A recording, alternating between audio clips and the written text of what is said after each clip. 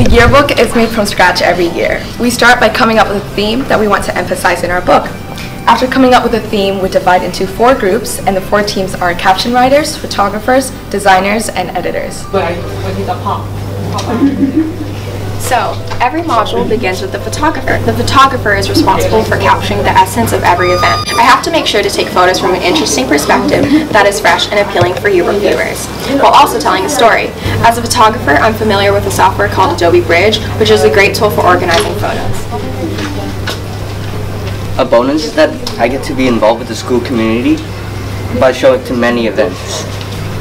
When I'm assigned a new module, as a caption writer, my job is to concisely describe the 5 W's of each photo. I would have to interview students in order to gain their perspective.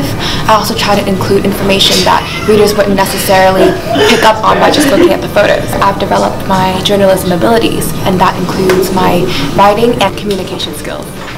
We use the software InDesign to build all of our spreads, and so after the photographers and the caption writers finish with their tasks, I start to begin my layout. So here is an example of a spread that I created last year. You can see how I designed all of the photos and the captions together. And every spread in the yearbook is made by the designer, so this job is pretty important. As co-editors, we have to communicate well with the yearbook staff as well as each other.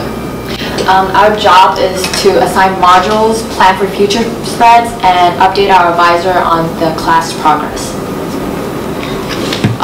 We make sure that everyone stays on track and ensures that they all complete their deadline.